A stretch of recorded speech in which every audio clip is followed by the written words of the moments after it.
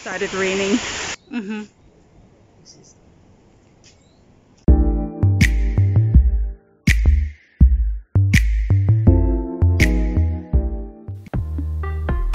In this episode, we are still in the beautiful island of Dominica and we are heading to Red Rocks.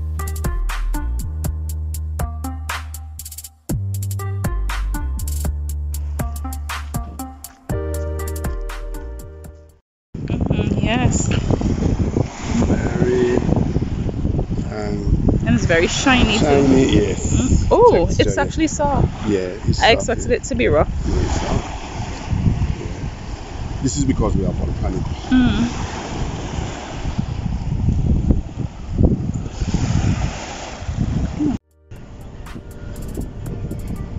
On the way, we stopped for local roasted corn, which was tasty, but be prepared for it to get stuck in your teeth.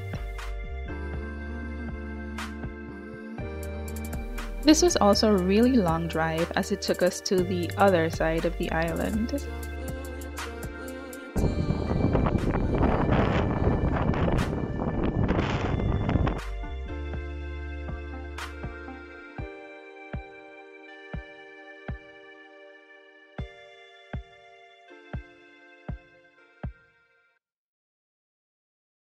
We have arrived at the entrance for Red Rock, so we just paid a fee and we're waiting for the tour.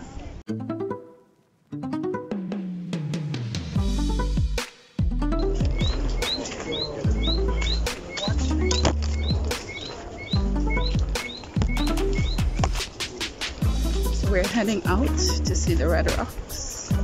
Just have a small trail before we get there.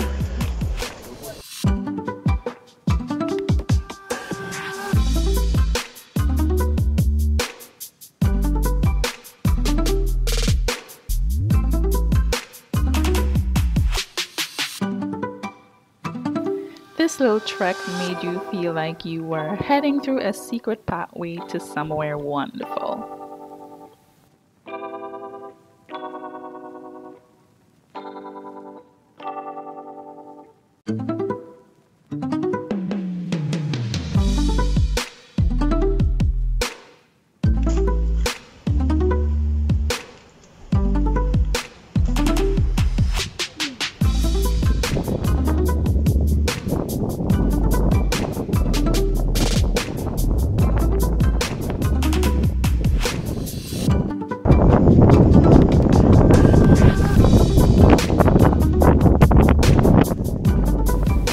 I have to tell you that seeing this on camera does it no justice to seeing it in person. It was absolutely stunning.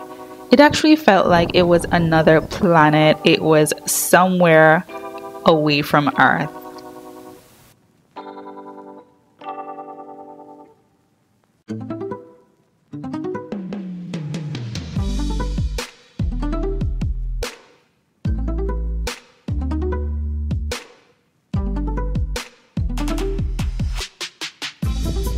I'm not sure if you guys can see on camera, but like some of the glistening that's in the sand is also like built into the rocks.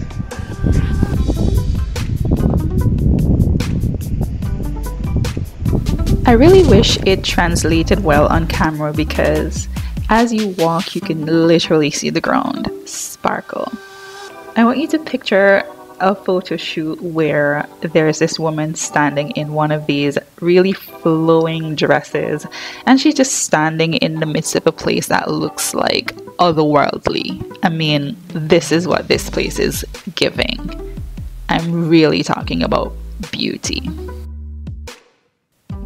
So if you visit Dominica and you want to take a unique and bomb photo shoot, just ask them to take you to Red Rocks.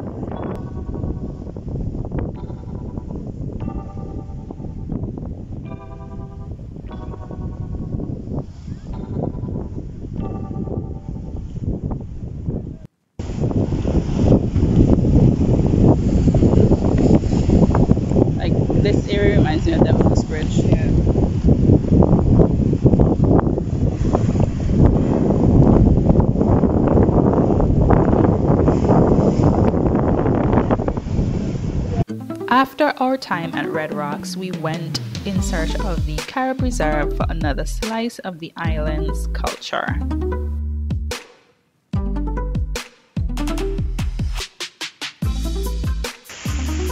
Started raining.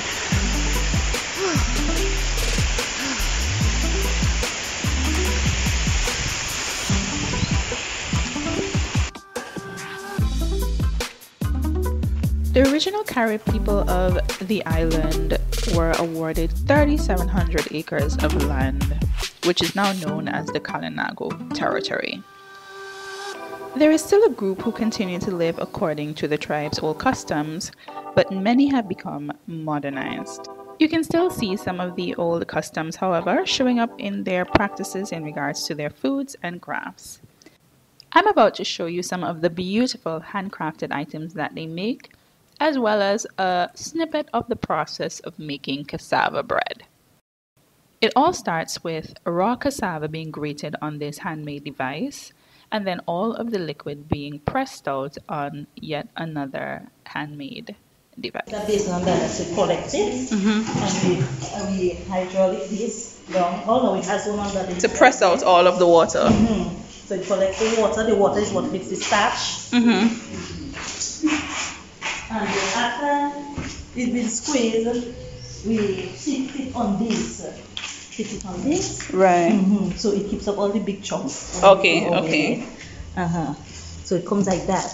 The pulp is this. Ooh. Yeah. So this is Nice what we and use fine to make the cassava bread. farine and cassava bread. Oh. The farine is done over here. So we bake it. There's a lot of fire. And put on The fire will go underneath and the farine. And we use this, which we call a wabot. This is what we use. Yes, and we sift it until it's extra dry. Yes. Voila. Nice. Yes, and after we have the farine well done. Yes. So So when it gets dry, that's how it comes. It doesn't come with, you will add your sugar and stuff like that. Yeah, you can add anything to it. Some people eat with pear, some people milk, sugar. Like that though, but you can do whatever. Yes, You want whatever you it. want. So. Okay. So it will dry and become a powder? Yes, it comes like powder. Oh. So when it's dry, it comes with powder. So normally you put it back in the pot, so the farine becomes fine. Do you have cassava bread? Yes, so the cassava bread. We have different flavors. So we have the coconut ginger sweets. We have unsweetened. We have the plains.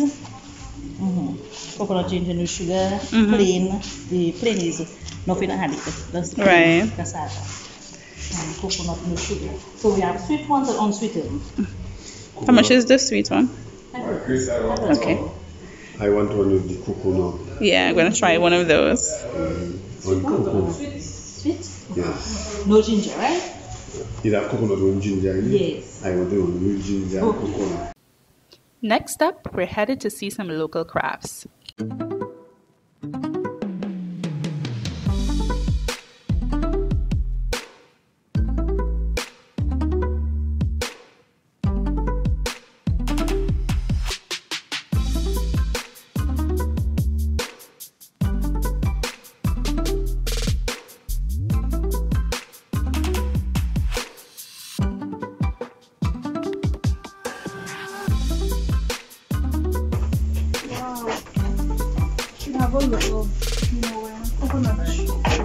Dry now.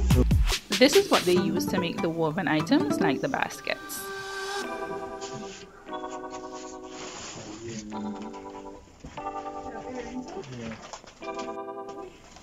When you push it at the back and you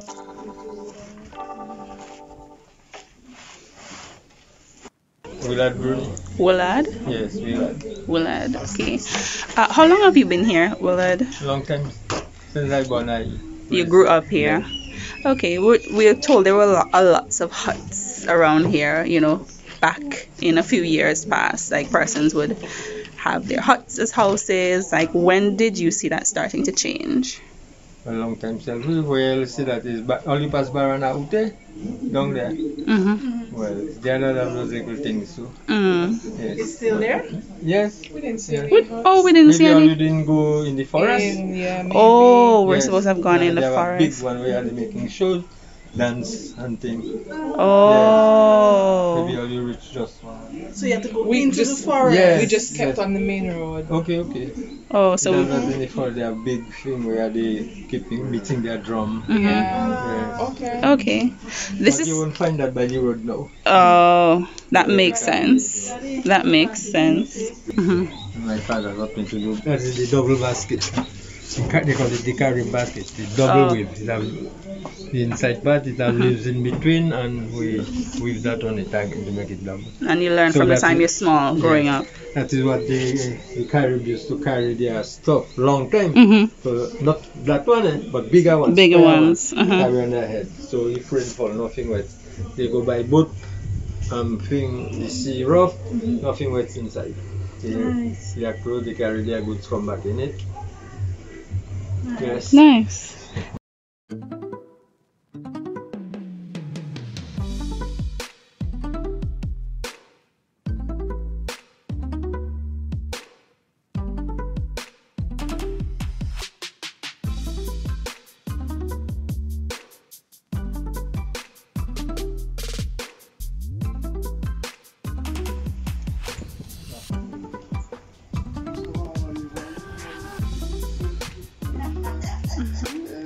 Good day, good day, good day. Good day. Good day, good day. Yeah, Hello.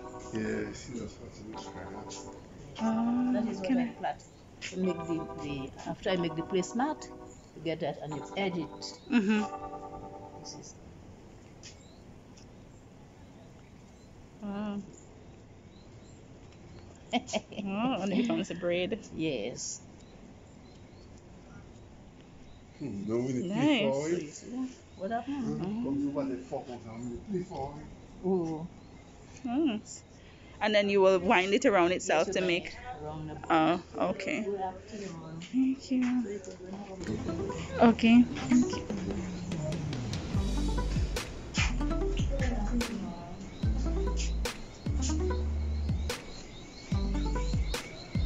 This one, oh, like I can see Eric with one. I have the paper basket, bread basket. All these baskets are made in myself. Oh, all handmade. Nice. Thank you. These are the old ones and these are the raw ones. Right. We have darling, so. Anything? We enjoyed the beautiful scenery for a while, and then our tour guide showed us how the juice was pressed out of sugar canes. From the sugar cane, you put the sugar cane on the hair Mm-hmm. and you squeeze it. To get the juice and then out. the juice comes out from there. Mm. Oh, the noni. Okay, yeah, we have this one. You have this one. Yeah. Noni. Noni. It's in between. That's it. Look at these people. Good. Look at this view.